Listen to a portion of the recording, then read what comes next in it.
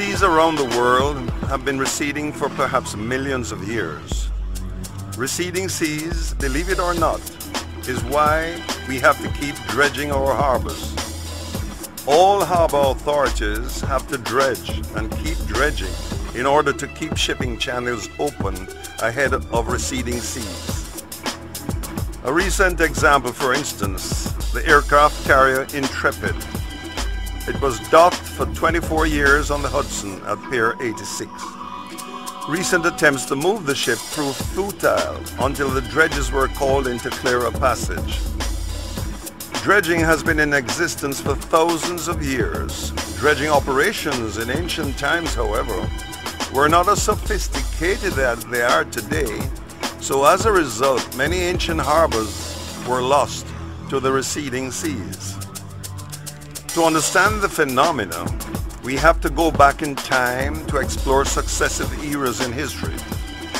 This is the only way to see where sea levels were back then for the purposes of comparison with where they are today. Only historical data can reveal the recession of the seas. From that data, we can interpret and better understand how much seas have receded throughout history.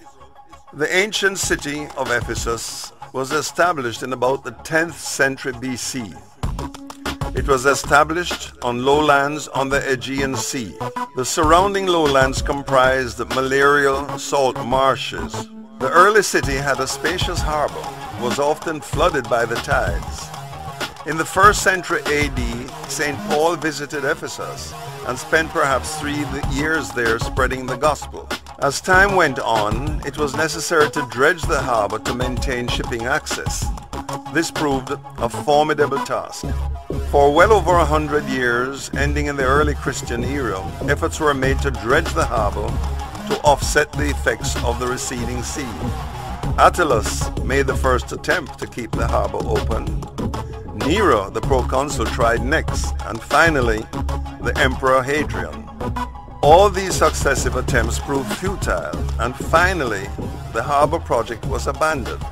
Ephesus lost its harbor forever. Today, Ephesus is 6 miles inland, left behind by the receding sea. Today, as we stand and look across the miles of land that was once part of the Aegean, you get a grasp of how much the sea has retreated in 2,000 years. The salt marshes are also gone with the receding sea. Today, dredging operations are a major expense in keeping harbors open. The New York Port Authority will be spending billions in the years to come to keep the harbor channels open. As the sea recedes, the cost of dredging escalates. The reasons are twofold. Container vessels keep getting larger and larger, demanding more depth.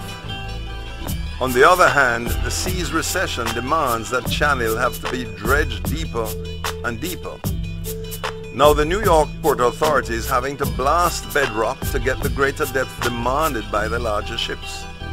The challenge for the future is to keep the harbor open at all costs. The Suez Canal was opened in 1869 with an average depth of 22 feet. Over the last 100 years, they have dredged to 30 feet and then to 40. Now they are dredging to 70 feet to accommodate megaships. All this dredging is done at great cost to keep the canal open. The dredging keeps on because it is necessary for the operation.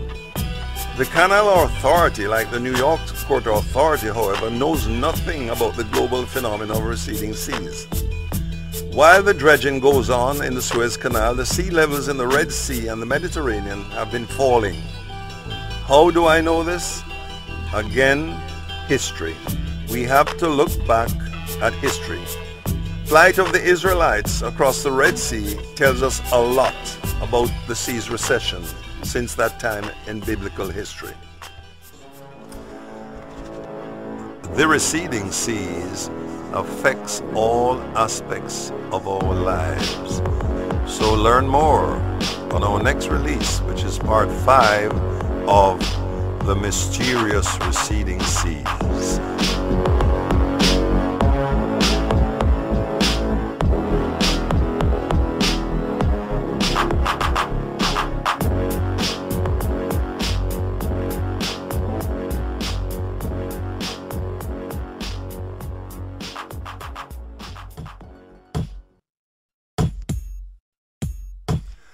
Rome was founded on 7 hills, legend tells us. The hills were surrounded by malarial swamps. At the time of the Punic War, the Roman port at the estuary of the Tiber was Ostia. Ostia is 14 miles from Rome. All the grain and other commodities arriving by ship from the far-flung Roman Empire all around the Mediterranean came into Ostia. The cargo was then transshipped on barges up the Tiber to Rome, where it was offloaded on riverside docks into large warehouses. 3 Roman emperors, namely Claudius, Trajan, and Marcus Aurelius, tried to keep the harbor open, but as time passed, the efforts were abandoned. Today, Ostia is 3 miles from the sea and 4 meters above sea level. The salt marshes that cover the entire area from Rome to Ostia are all gone with the receding seas. Those 3 Roman emperors knew nothing about receding seas. Today, the situation has not changed. Today, port authorities worldwide still dredge, totally unaware of the receding sea phenomenon. There's nothing that can be done about the sea's recession. It is ongoing. But what is surprising is that today, we still don't know about falling sea levels. All we hear about today is rising sea levels. How could this be? The most misleading and deceptive factor is the debate in sea level datum. Sea level has always been handed down to us as a fixed datum. This is a fallacy. Sea level datum is a myth. It does not exist. If sea level datum does not exist, how can we accept with any certainty that sea levels are rising unless we can prove it? By the same token, I cannot say with any certainty that sea levels are receding unless I can prove it. Well, in this series, I intend to prove it. In my last video, I said that I was going to prove that sea levels are receding and that sea levels are falling. Rising sea levels is science fiction. Sea levels are not rising. Sea levels have been receding for a very long time and show no indication of any opposite rise. Practical examples, however, are always more graphic in proving a point. Newspaper articles and current accounts of everyday events are always more persuasive than hearsay. So to prove my point conclusively, I'm going to cite a couple of practical examples of the sea's recession right here in our very own backyard.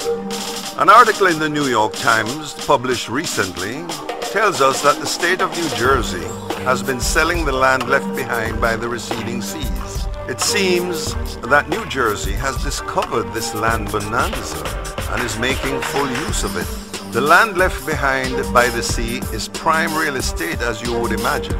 So the state of New Jersey is selling the newly created land for millions of dollars per acre. The land is being sold to casino owners who buy this land because it is choice real estate right on the seafront.